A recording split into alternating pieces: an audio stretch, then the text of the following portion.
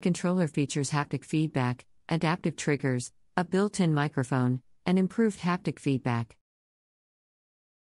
The adaptive triggers can change resistance dynamically based on the game's events, creating a more immersive experience. The Xbox Series 10 controller is called the Xbox Wireless Controller. It is almost identical to the Xbox One controller but offers a new share button, redesigned D-pad, and improved latency. Microsoft has also added a USB-C port to the controller for charging. Games and exclusive titles. While hardware and specification differences are essential, the games and exclusive titles are what set these consoles apart and drive sales.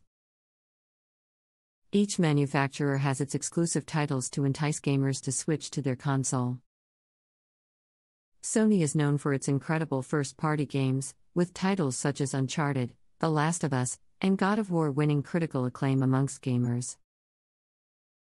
Sony is expected to release exclusive titles such as Spider-Man, Miles Morales, and Ratchet & Clank: Rift Apart on the PlayStation 5.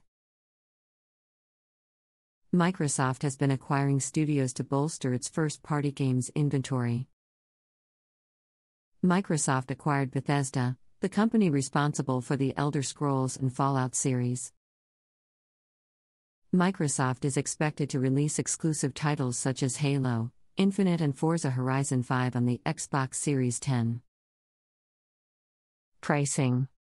The PlayStation 5 is priced at $499, while the digital edition costs $399.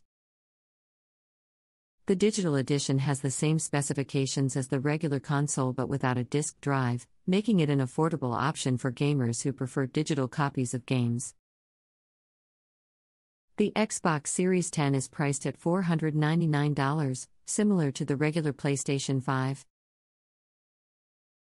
In some ways, it's amazing that gaming consoles have advanced so far since their humble beginnings. Both the PlayStation 5 and the Xbox Series 10 offer a lot of new features to help immerse gamers in their favorite titles. The PlayStation 5's DualSense controller has been the talk of the town, with its innovative haptic feedback, adaptive triggers, and built-in microphone.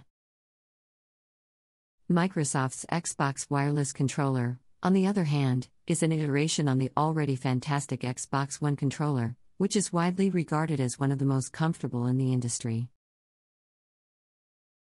One area that Microsoft has over the PlayStation 5 is backward compatibility.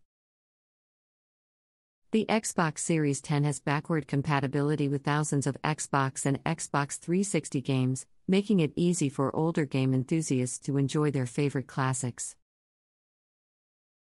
The PlayStation 5 only supports select PlayStation 4 games, which may limit its appeal to older gamers.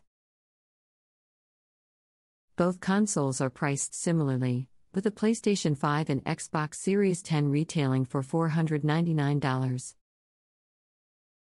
The PlayStation 5 Digital Edition is also available, costing $399, which may be an attractive option for gamers who prefer digital game copies. Furthermore, it's worth noting that both consoles have received positive reviews from experts and fans alike. Another feature worth discussing is network connectivity.